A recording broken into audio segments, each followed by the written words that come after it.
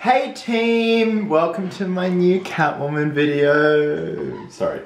I do not sound like that off camera.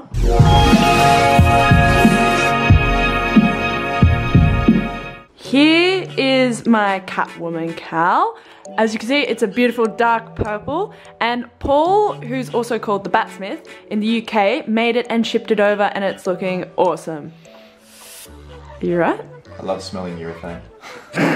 Yeah, so he's hand sculpted it, and this is part of the mold. So usually when he'd make this for a client, he'd get rid of this area, but he's left this for us because he knows we're going to be customizing it, but we still need to get rid of this whole area. So we're just going to cut that away now. And then with the excess material, I was thinking we could use that in other aspects of the costume to tie it in, perhaps patching it onto my pants or something like that. So you're just going ahead with the Stanley knife?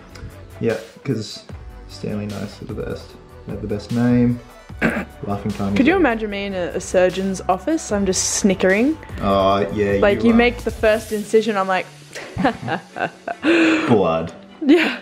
Boom. That looks awesome. Hi. Hi. And the cowl looks also awesome. Get it? Really cool.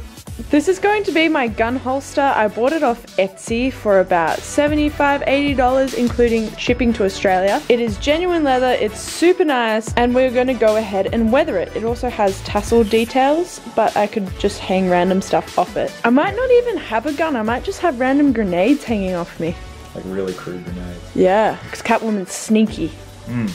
And jingles. And they'll be like, oh my god, who's that? Oh, it must be Catwoman, but they won't know where she is. She's up there. Should we run? Do we run? No, she's cool. That's the plan, Stan. Lee. Okay, so I've got these sandpaper circles, and I've just gone ahead and just wiped it down. As you can see, it's taken a lot of the sheen off it. I'm just going to do that everywhere. I have the master weather expert critiquing my work. Yes. No, it looks great. That looks beautiful. What is this? So, I'm only going to do an experiment on the back. Yep. It's inconspicuous. So what we've done is I've mixed some yellow orange, some burnt sienna, and some copper paint, which has actual copper flakes in it. That's cool. So I've mixed it together because I want to give the illusion that, you know, this is rusted, because if you're at sea, yeah, stuff's going to corrode and rust. So I'm just going to get a tiny bit. It's very... And you leave it on for a little bit, and we also go around on the leather because rust rings leak out onto leather as well, or whatever they're riveted to. You're a genius. On the side. Yeah, it looks like my nail polish. I mean, you could use nail polish, couldn't you? Oh, definitely. If you wanted to. Yeah, it looks cool. So much better. And a comparison. Even though the lighting's weird and my camera doesn't like to focus. Oh, that's cool. Yep. Let's do it everywhere. Okay, so just exactly what I just did, and... Alright, I'll do it now. Thank you for your teaching and instruction. Hi. Sensei! Sensei Chris! Howdy do, people. So I just finished rusting everywhere, and overall, it looks fantastic. So I'm going to wait for that to dry for a bit. I'm going to go ahead and do some extra scuffing in places, and then hopefully it dries and I can show you what it looks like on. Alright, goodbye. Look at this softbox. This is the most advanced lighting I've ever used. It's so cool. It's a bit hot, hey. It's because you're here.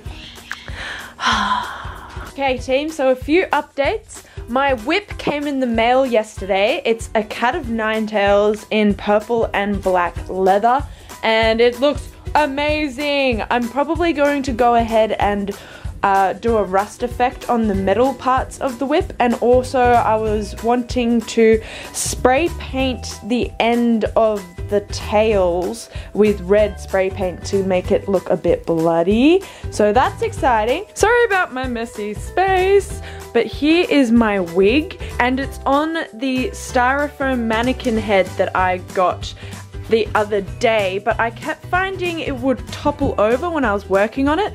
So I've pinned it in place and then put it in a Tupperware container with rice and rocks so it doesn't go backwards as much.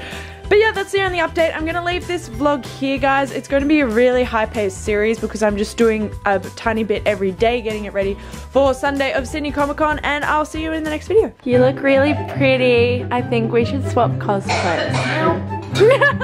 You're senpai. I'm not senpai. Chris is senpai. I saw you first.